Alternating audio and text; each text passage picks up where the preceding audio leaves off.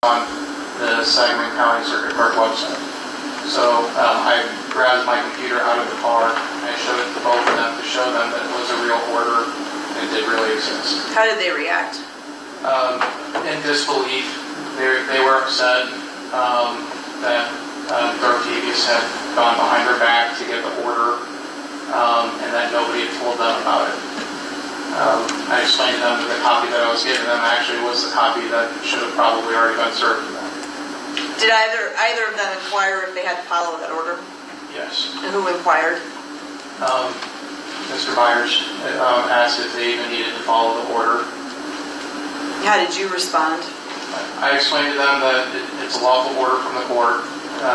If they don't follow the order, then Swanka, since the order involves her, could be arrested, which would just be a notice to appear.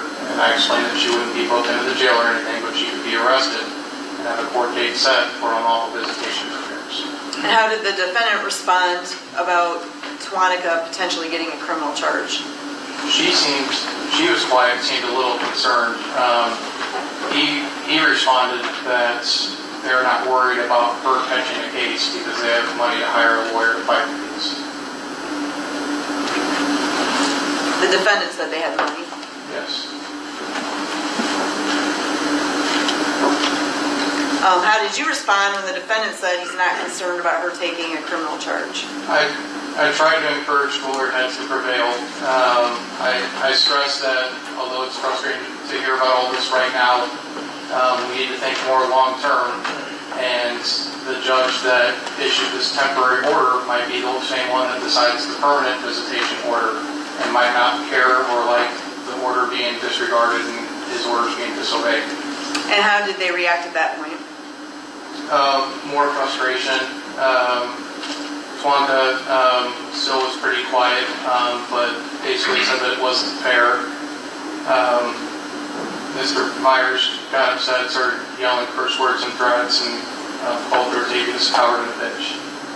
And when he called Dartavius a coward and a bitch, what did Dartavius do?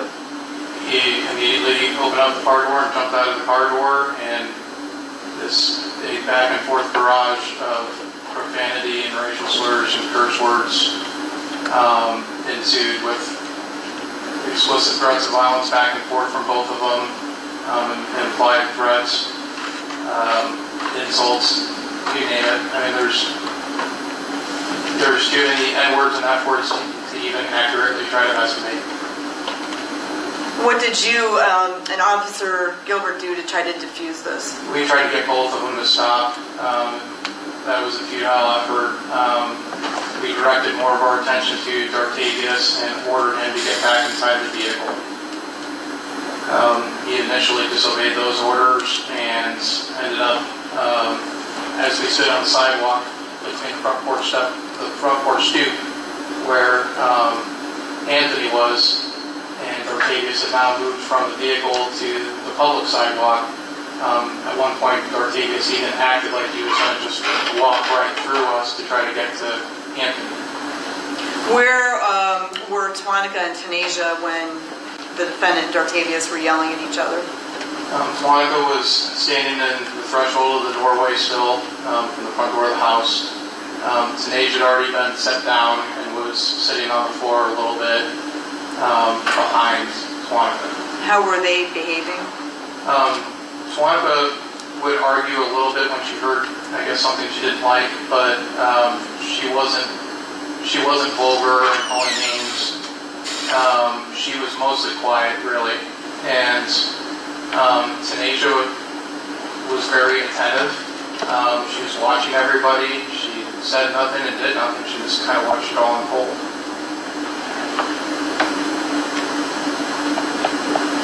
While the yelling was going on, what, if anything, did the defendant say to Dartavius about parenting Tanasia? He said that Dartavius was a deadbeat. He said that he cares about Tanasia and he takes care of her just like she's his own daughter. And he emphasized, I'm the one who provides for her. I'm the one who cares for her. Eventually, did Dartavius get back in his car? Yes, after much more yelling and insults and all that, he finally listened to us when we ordered him back into his car. And then after he was back in his car, what happened? When he was back in his car, we proceeded to try to discuss with Tawanica and Anthony, again, trying to encourage cooperation with the order, compliance with the order. It became apparent at that point from Dartavius' statements that he wasn't planning on leaving unless he got visitation. We didn't feel at that point that we could safely leave without something else happening between these two opposing groups. So we continued to encourage them to cooperate with the order, and instead of asking yes or no, will you do this, I started trying to almost negotiate the terms of, all right, how can we figure out the logistics of this? What could make this a little bit easier when it comes to how we're going to facilitate the visitation, how we're going to get Tanasia back at the end of the visitation, things like that. Who, if anyone, ultimately agreed to comply with the order first? Tawanica, reluctantly, and she was hesitant, but her concern was getting Tanasia back, and she eventually agreed to go ahead with the visitation order. She did express concern about the judge holding it against her. She did. And once Tawanica agreed to it, how did the defendant react? He was not okay with it, and expressed to her that she should not agree to this and should not allow the visitation. Ultimately, did everybody agree to the visitation? Yes. We hammered out more of the logistics for how Tanasia would be returned back home and all that. Tawanica had even agreed to make up a diaper bag with some provisions to send off with Tanasia for the visit. But she didn't actually grab any of those things until Anthony gave his approval, basically, and said that he was fine with it. Who initially tried to take Tanasia over to Dartavius' car? So the whole time that this was going on, Tanasia was sitting on the floor. When Tawanica made up the diaper bag, she bundled her up because it's December. This was the first time that Anthony turned his attention away from Dartavius that was alternately on the street and in the vehicle. And he expressed that if he's going to get his visit, then he'll take Tanasia over to Dartavius. He picked her up. What did you do? I didn't feel like that was safe at all. I was afraid that they were going to fight with her right in the middle of them. And I told him I think that this is a bad idea. And I proposed that he allow me to walk Tanasia down that front walkway and hand her over to Dartavius. And did he agree? Yeah, it didn't take him very much convincing. He handed her over to me, and she immediately latched on to me. How did she behave while you carried her to the car? She was very calm and just kind of studied me and looked at me and just held me very tight. She seemed to be bothered by the conflict? No, she was kind of the calm in the middle of the sword. She seemed like she wasn't very affected by it. She didn't seem like she was holding on to me tightly because she was afraid. She just held on to me tightly. Had you ever met her before that? No. I hadn't met any at that time. Did Tanasia cry when you took her from her mom and from the defendant? No. Did the defendant or Tawanica tell her goodbye? No. Did the defendant or Tawanica appear to be sad or emotional when he took Tanasia from them?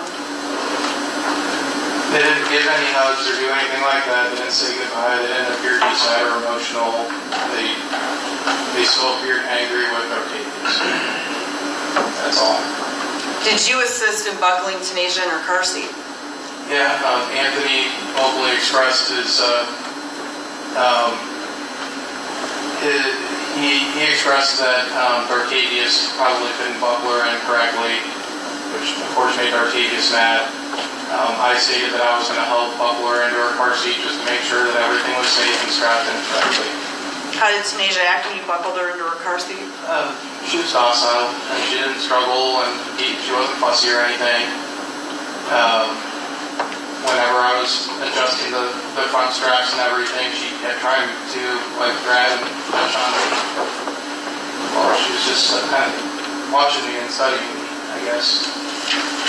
Did either you or Dartavius notice anything on her cheek at that point? Yeah, there's a little bit smaller than the size of a pea, maybe. Tiny little, like, bruise, it looked like maybe, or discoloration on her skin. Very small, didn't appear swollen or anything like that, but I noticed it while I was, adjusting the straps. I'm reaching in, she's in the back seat, I'm reaching in on this side, Dartavius is next to me inside the vehicle on the other side, kind of messing with the straps too. And I saw the bruise, and I pointed it out to him, just so that he'd be aware of it. And he asked me to document that bruise, and he said kind of in a hushed tone to document that bruise existed because he didn't want to be blamed for it. He didn't want to be accused of it. What did he ask you to do at that point? Well, he said... Your Honor, you're safe. Where are we going with this, Mr. Crosby?